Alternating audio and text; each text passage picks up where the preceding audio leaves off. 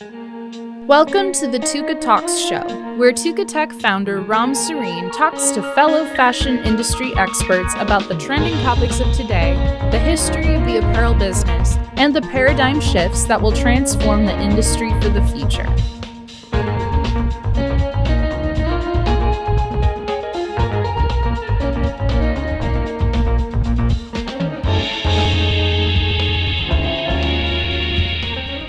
Greetings from Tukatalks.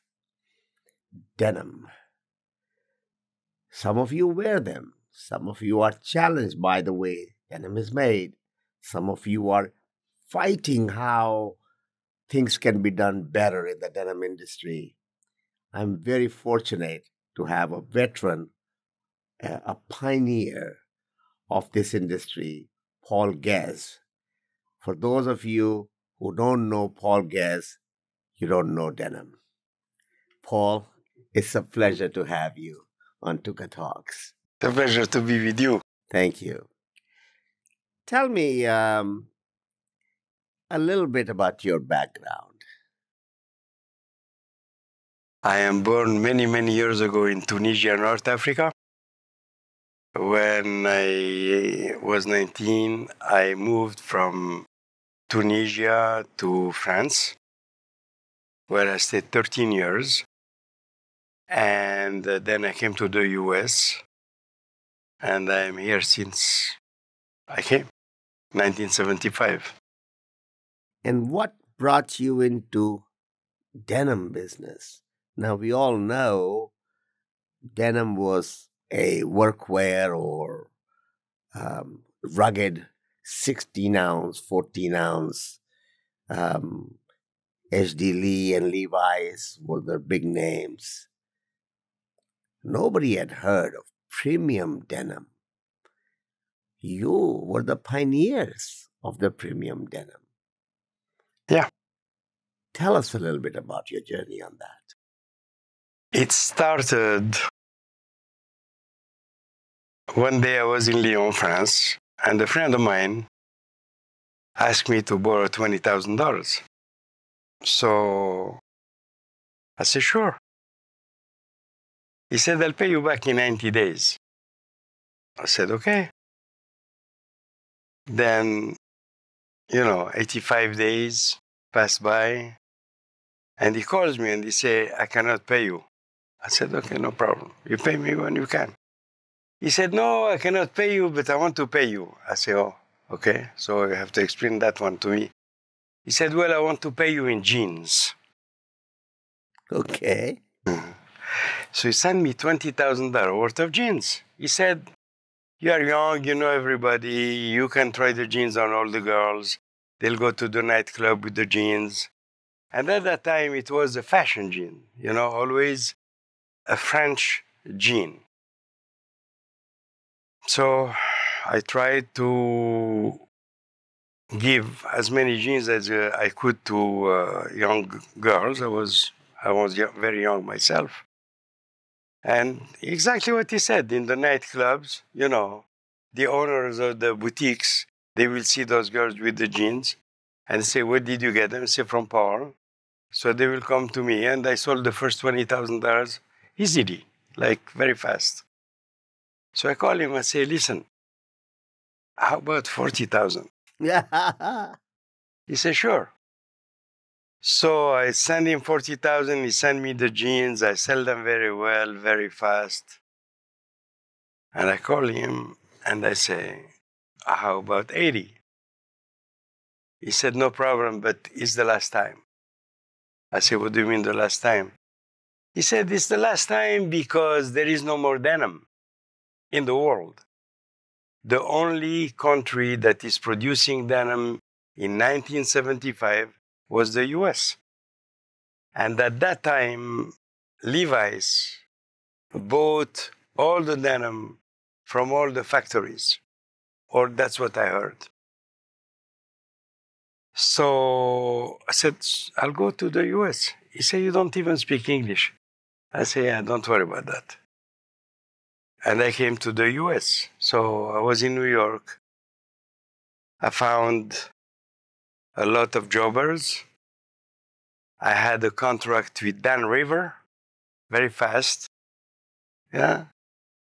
And they gave me a lot of denim. And all of a sudden, I became the denim guy.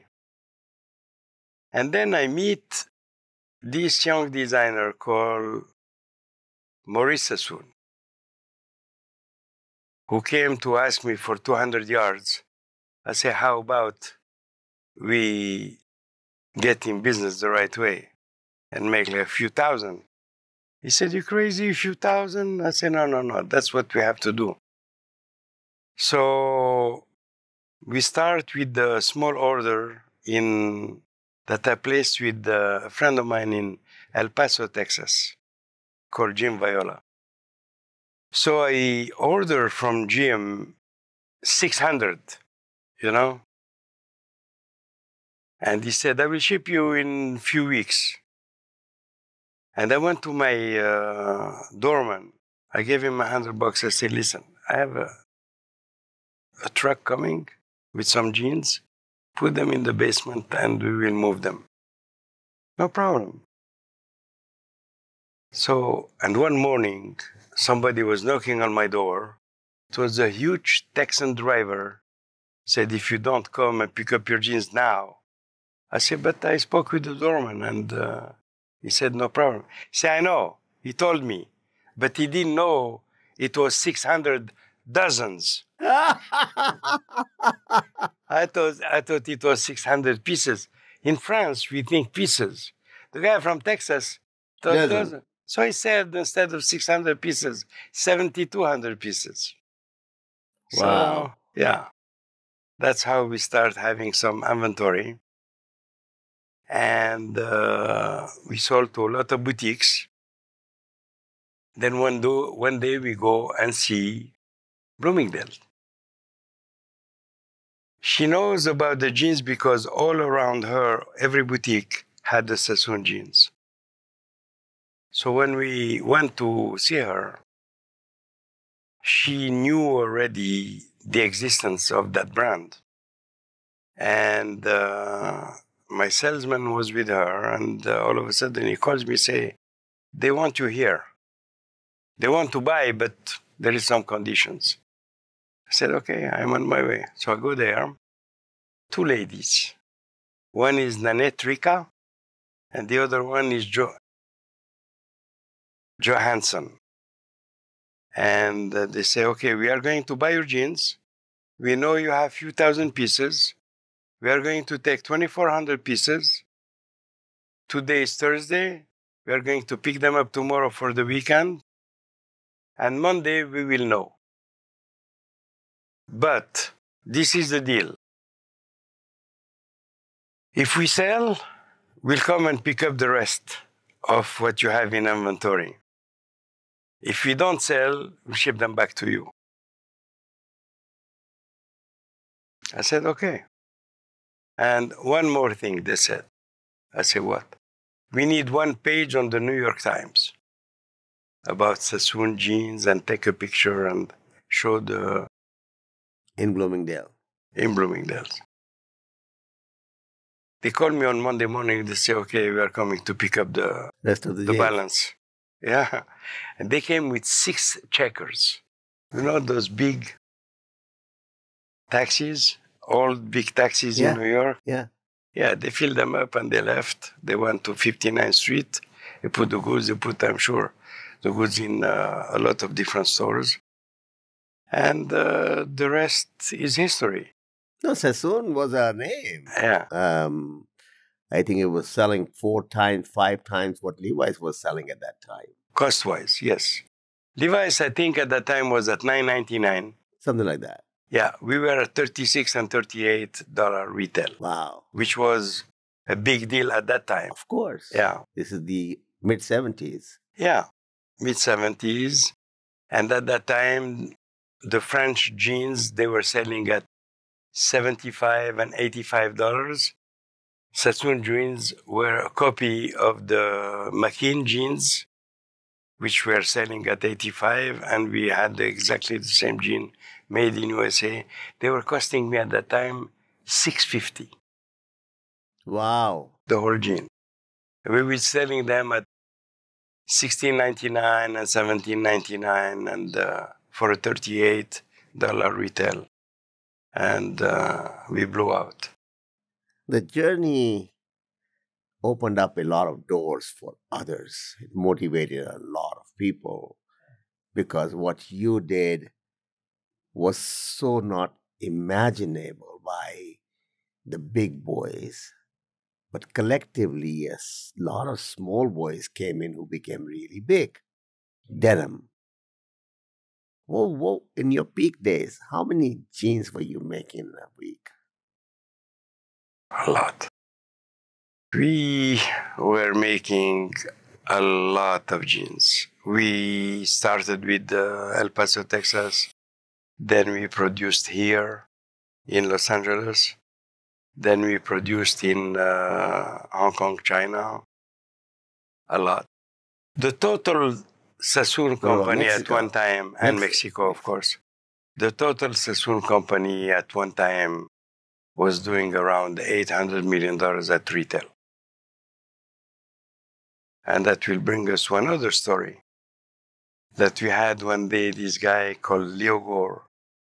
He is the father of Leslie Gore, and he was in the licensing business. And he tells me, very nice meeting you. I would like to introduce you to a possible deal, you taking the license of Oscar de la Renta. I said, taking a license for what? He said, for jeans. I said, so you want me to make jeans for Oscar de la Renta, really? Are you serious?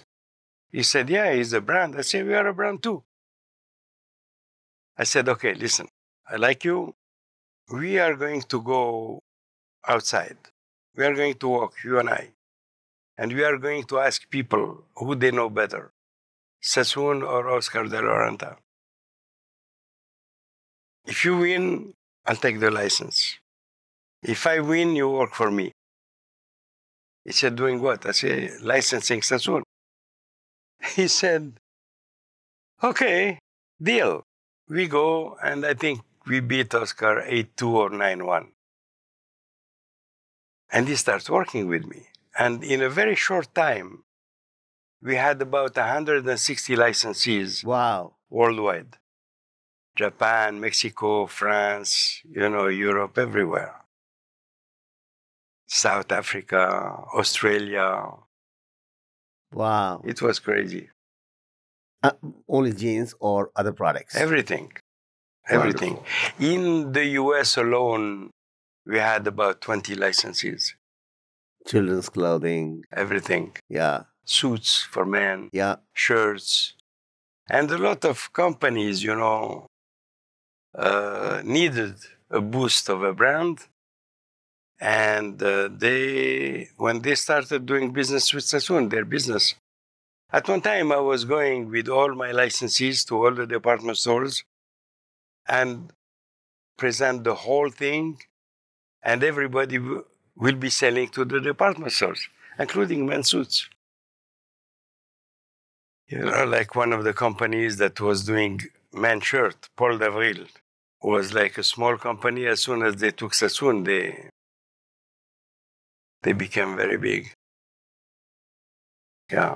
You also had other brands that you manufactured. You had licenses. Antique denim, we had Tavaniti, Sojin, we had Yanuk jeans. And which one do you have now?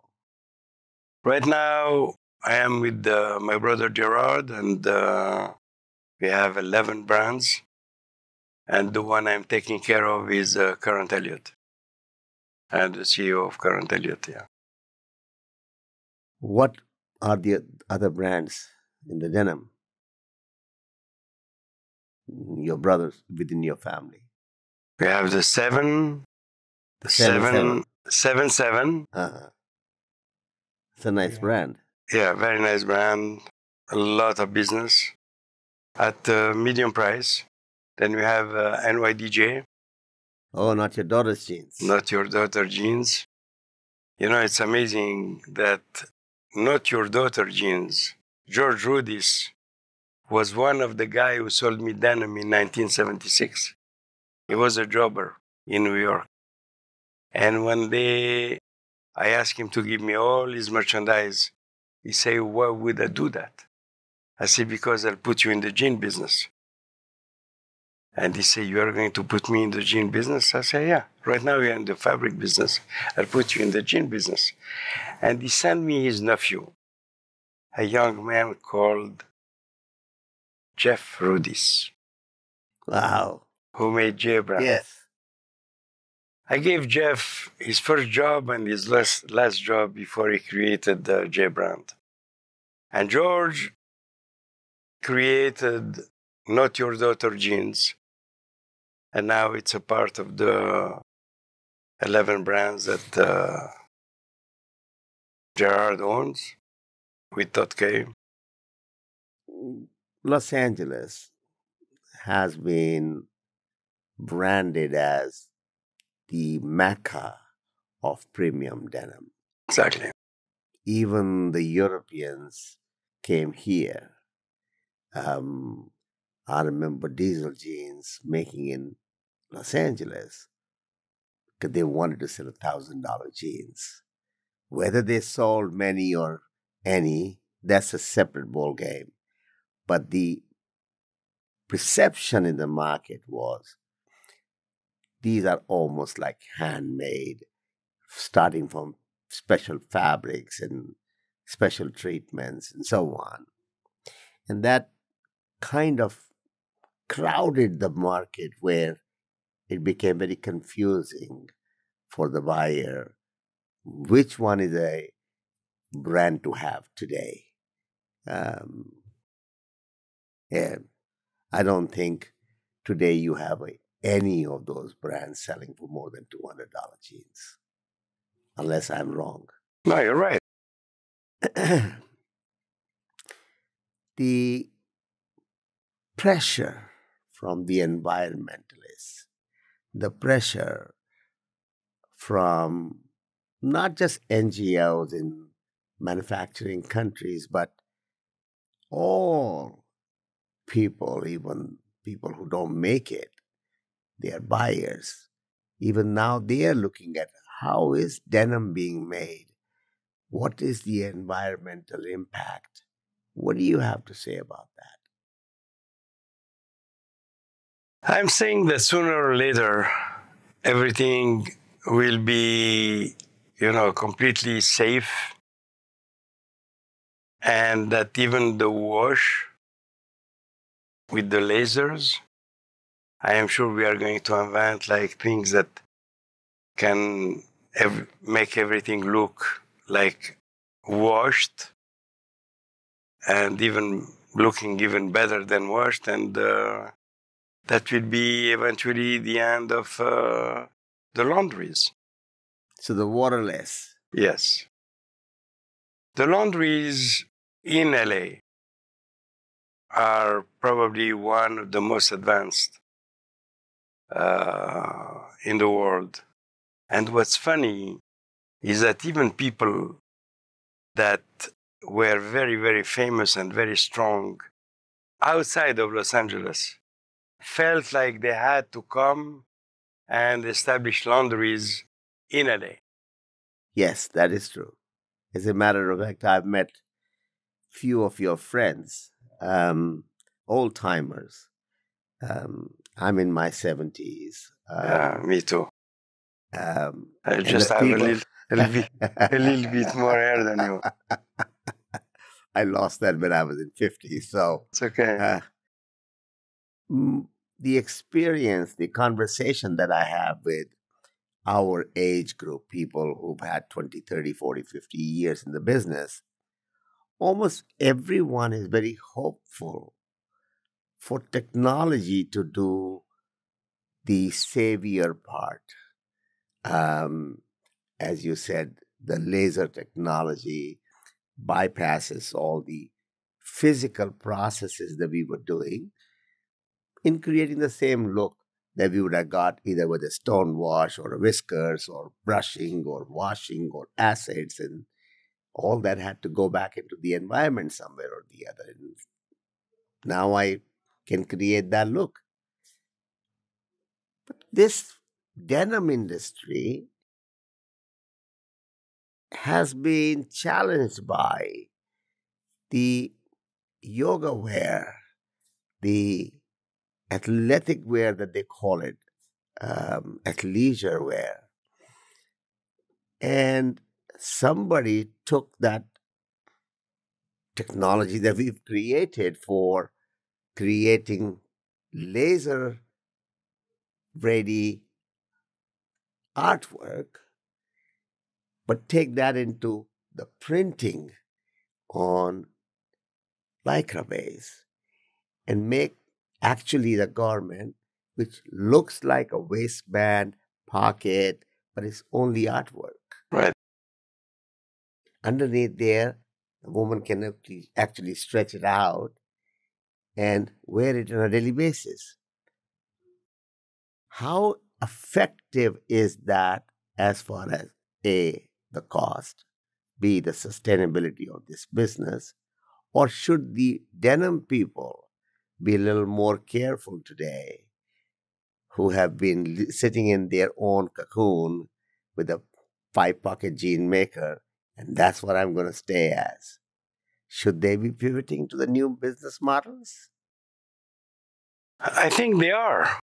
One thing for sure, all the athleisure clothing that you see and all the attraction, that will never stop the denim business. You know, we designed the first collection of American Eagle jeans. I know Jay Sasson very well, and I knew his father before him. And we created that collection of denim. And one of his presidents at that time said, I will take the denim out of the store for a few months when it's not the season. And I told him, listen to me, you're not going to take anything out of the store. And we had a conversation with his boss, say, that's the most stupid thing I ever heard in my life. I'm not going to say names because the guy is still alive, but you can see the business of Levi's, American Eagle, Gap, all those guys. The denim business is the denim business. It's going to change a little bit. The washes are going to be different. They are going to create tons of new items for many other difference. But the denim is here forever. Forever. The innovation in denim. Yeah, that's good. Is that going to be in the fabrics itself or in the finishes? For example, the Lycra company started out with 2-way stretch and then a 4-way stretch, and it kind of helped a lot of people to make sure that a little bit of fit issues are compensated by the stretch a little. How much of a role they are playing in making denim success? Huge. Huge. I think there is a combination of effort between the people who are creating the fabric and the people who are creating new washes with less water and less chemicals, obviously, and everything. And you have like huge companies, I know you know all of them, that are making fabrics that are absolutely unbelievable. And the fabric helps a lot the fit. And the composition of the fabrics is very, very important too. Between all those hue fibers, the lyocell, the tencel, the hemp, the linen, the lycra, of course, all those different combination and all the progress that we went from a 100% cotton fabric to what it is today, which is mind-boggling. It is. And it's not just the Americans. I don't think there is a denim company in America anymore. Maybe one. But everybody, the Turkish, the Italians, the Pakistanis, the Chinese, the Europeans, they're all are going, maybe they're spying on each other, I don't know, but they're all coming up with beautiful fabrics, with beautiful blends, and taking care of the environment. Everything is less dye, less water, less, everything is less. That brings me to another point, because if you look at from old days, uh, denim was rugged. 14 and 3/4 ounce, 16 and a half ounce. Nobody had heard of 9 ounce or 12 ounce Or 6 7 ounce. ounce or 5 ounce. 5 ounce denim? No, it's not a joke.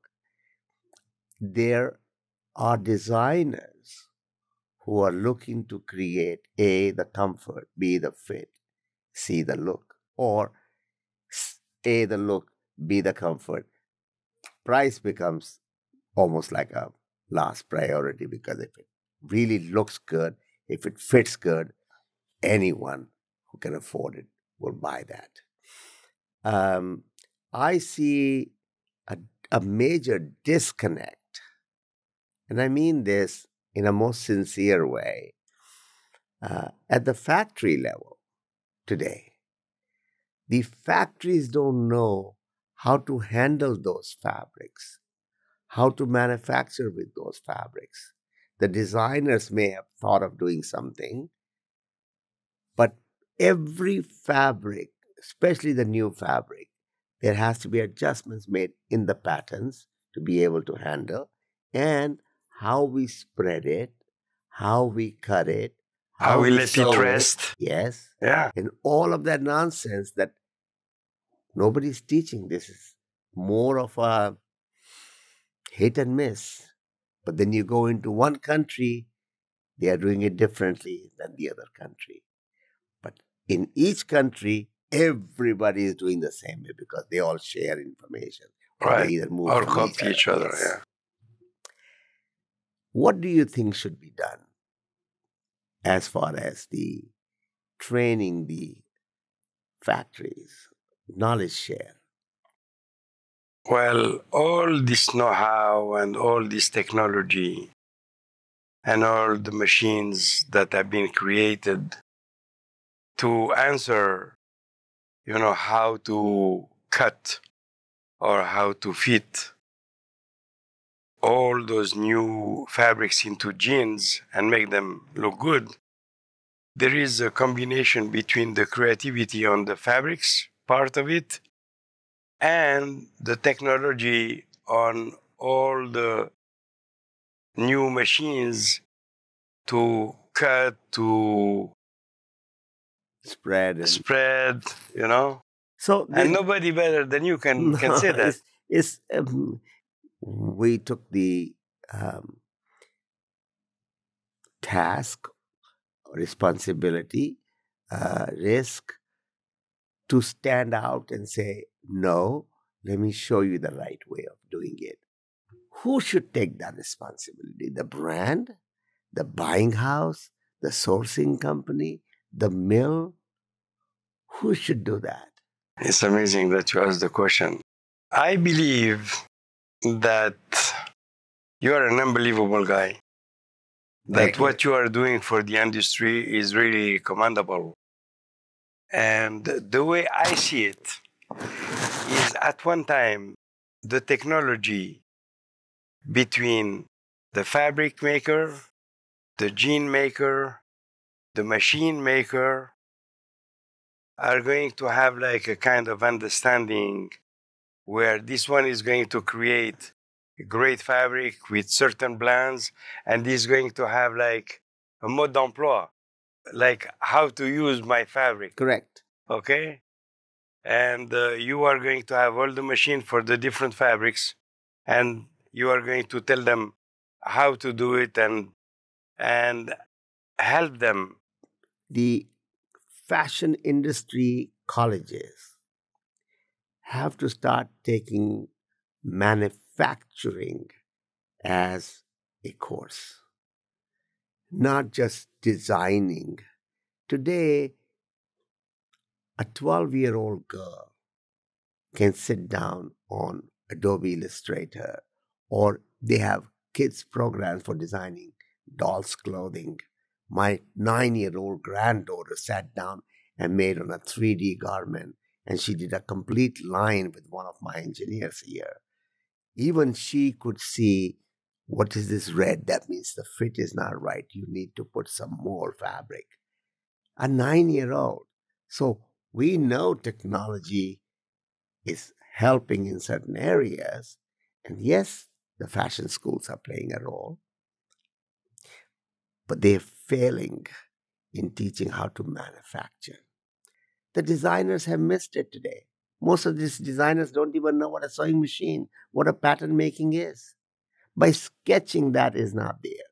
And then these technical designers have no idea of a manufacturing process. I am sad to say FIT in New York took out pattern making classes, making people become technical designers who wouldn't understand how the garment must be constructed. I've seen garments without any ease to be able to go through. How? How were you going to get it through your body? There is no understanding. And who gets hurt? The vendor, the developer, factory people. They have to make and remake samples and samples. Those days are history. We have to get it right the first time. And every sample that you make should be able to sell at the full price. 98% loss of products wasted in samples. Did you know that? Yeah. I didn't know the percentage, 98%. but I know how much it costs to make samples.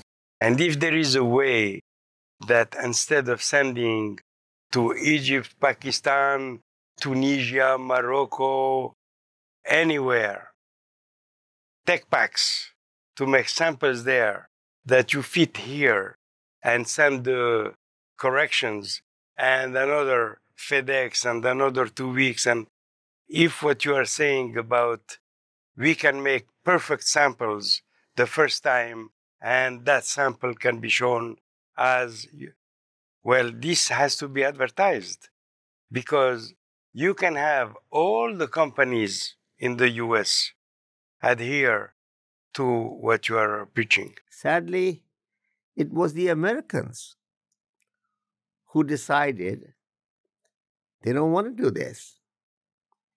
It was technology was there. Look, I mean, I am not a fan of Paul Sharon. You remember Paul Sharon. He was the CEO of Liz Claiborne. He and I are not friends. I feel that he was at a position where he was the influencer to the rest of the industry. So when you are a leader, it is your responsibility to guide them to the light, not to the dark, because they are following you. One day he wakes up, he says, okay, I'll give you a check and a sketch, or I'll give you a photo, you make the proto. And he shut down the entire Sea Caucus product development.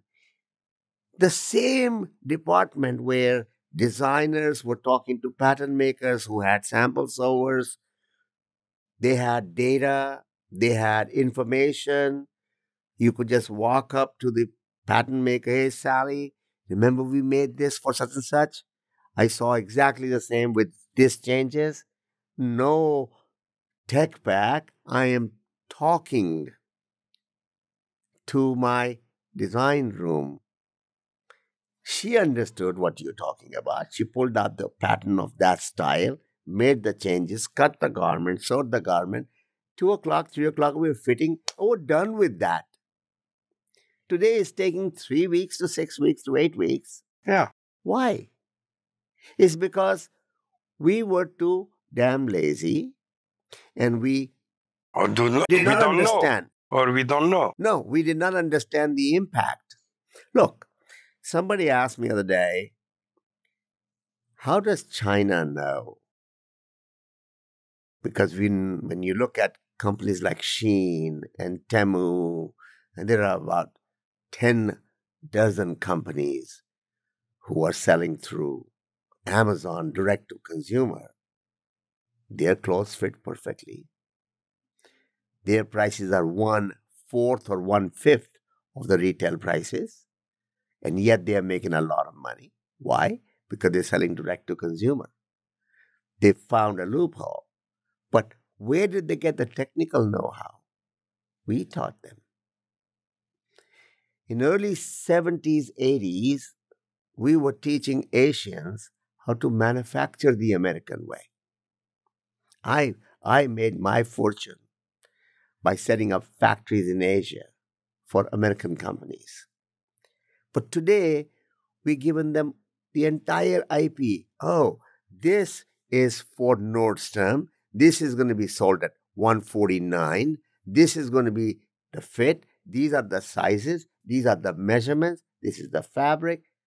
Every possible thing is given to the supplier.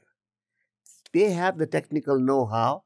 They have all the inside information. They say, if I am going to get only $12 and you're selling for $149, I got it. And they came back fully prepared and gave it to you. And you don't even know where the daggers are going. And the Americans are going, hello, What happened what here? happened? You know. Shit happened, man. And you're responsible. Get up. Take charge. And make it happen. Because you know what? This is why we said fashion industry is a little secretive. These are my patterns. This is my fit. And then we went out and gave the whole thing to the Chinese. And then we wonder why they are successful. We give them much more than clothing secrets. Beside denim, there are so many denim-friendly categories. A lot of people think denim is just 5-pocket jeans. But there are so many things happening in the denim world. What advice would you have for designers as far as pivoting their thinking process or be a little more creative as far as the use of that fabric or use of that look is concerned? Well, you know, you have the basic 5-pocket jean, which will stay here forever. Then now, between the new fabrics and the new constructions and the new feeling of those fabrics, you can create a lot of different shapes for jeans. And it's not just the 5-pocket is going to be there forever. Correct. But there is now the wide legs and the skinny legs, the stiletto. I mean, there is so many. You can see also people creating styles that you say, oh my God, well, I can't believe that, you know? So the advice for a young designer is to be as creative as possible and understand what's happening in this world, looking at all those new fabrics and try to create with those new fabrics, new bodies. From the fit perspective, the fit is from waist to crotch, that area. Right. Rest is style lines. Yeah. How close I want to be to the knee and the thigh. Yeah. How far away do I want to be? Right. How long do I want to be? How much of a leg opening do I want? How much of a flare I want? That has nothing to do with fit. It's only the look. Denim industry is all about fit. If it fits, it sells. Yeah. Especially in the women's. Their bodies are different. One has to understand. And then comes a 24-year-old kid who had no idea on the garment business, whose parents were not in the garment business. He was no different than any other consumer who was very dissatisfied with the fit, his fit. And he talks to his girlfriend who had the equal sentiment. Long story short, they decided they want to make a made-to-measure denim company. Forget about making one type of body, but making every possible body. Who goes to made-to-measure? People who don't fit off the rack. I am one of those people. Why would somebody at age 24 go out and venture? Because nobody told him. You know what my slogan is? I didn't know it couldn't be done, so I did it. Right. Sometimes it's the mental block where we think that's the way it is done. The habit. Yes. Yeah. I'm very motivated to change that paradigm, to let people, the younger people, know it's all about attitude and aptitude. If your attitude is, I can do it, there are so many ways that we can do that. Both of us have something called experience. Right. My definition of experience is learning what not to do. Right. And that learning sometimes costs a lifetime earnings. Right. That have gone out of business because they didn't have the experience or that learning. Right. You and I have had a lot of investment made in our learnings. Right. Based on that investment, what would you tell the young people today what not to do in denim business? The business is becoming so difficult and so different. And so, there is different markets. You have the market at $14.99, $19.99. Then you have $39, $49, $59. Then you have the market for $200. So for a newcomer in the jean business, one of the things we tell him what to do is to go to work for 1 year or 2 years for a good company and learn. You have to have a very good designer. You have to have a very good eye. But you also have to have an idea of how you are going to market your product. 30 and 40 years ago, we went on TV with the Sasson Jeans. We like superstars like Elton John, like the Rangers. I remember those commercials. Yeah, you can still see them on YouTube. Wow. Yeah. So marketing is very, very important. Working with the best mills because you will have the best fabrics and that will help you have the most beautiful jeans. That's very, very important. So the price first, decide what price range. What market you are going to be attacking. Yes. And then plan accordingly. Today, the same jean made in Turkey or made in USA or made in Pakistan or made in China, same one. You'll have 4 different prices. And you are not sure which one is going to be the cheaper and good. And personally, I really feel that Pakistan made like a huge effort in our industry where they can give you prices that are basically unbeatable. Maybe by Bangladesh, they can be the same. But Pakistani factories are doing unbelievable. They are. Yeah. I'm a strong believer. Yeah, me too. Wonderful. Yeah. Thank you, Paul. It's a pleasure, and I hope to see you soon.